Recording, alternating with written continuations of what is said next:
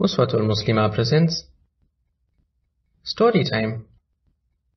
Sleepers of the Cave, Part 1. Bismillahir Rahmanir Rahim. Once upon a time, a very, very long time ago, there was a group of young boys. These young boys lived in the time after Nabi Isa alayhi salam came to the world, but before our beloved Nabi Muhammad sallallahu alayhi wasallam was born. These young boys were Romans from the royal family. This means that they came from the land of Rome, and their families were the rulers. So they were very rich and powerful, and everybody respected them. The king at that time was a man named Daqyanus. He was a very evil king. He would force the people to worship idols, so they would have big festivals to honor the idols.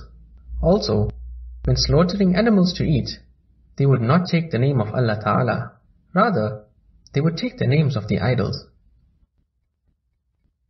One day, when there was a big festival, and all the people were worshipping the idols, Allah Ta'ala guided these young boys. In their hearts, they realized and understood that worshipping idols is wrong. They realized that the creator of the world and everything in the world is only one Allah. So each of these young boys began to leave the festival, one by one, without telling anyone what he was thinking.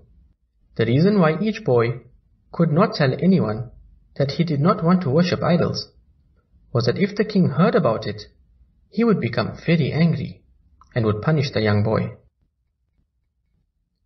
The first boy came out from the festival and sat under a tree. Then the second boy came out and also sat under the tree, until all the young boys had come out and were now sitting under the tree. The boys looked at one another, and each boy was wondering why the other boys had left the festival and come out. Finally, one of them spoke and told the others the reason, that he did not want to worship idols anymore.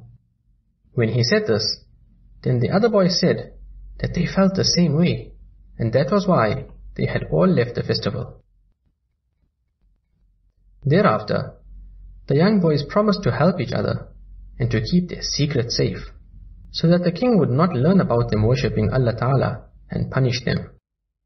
The boys decided that they would assist each other to be pious, so they found a small place where they could meet each other in secret and worship Allah Ta'ala together.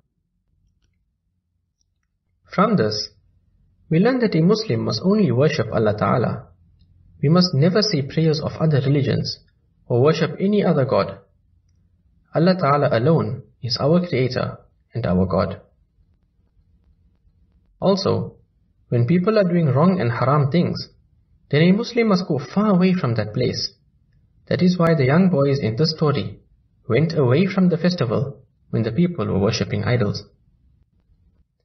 Also, Muslims must have friends who are pious and who will help them to become good Muslims. When boys are big enough, then they must go to the masjid and perform all the salah. Finally, even if we are still small and young, we can still be pious. We do not have to be old to be pious. In fact, the young person who is pious is very beloved to Allah Ta'ala. Insha'Allah, we will continue with the story and what happened to the young boys. The end.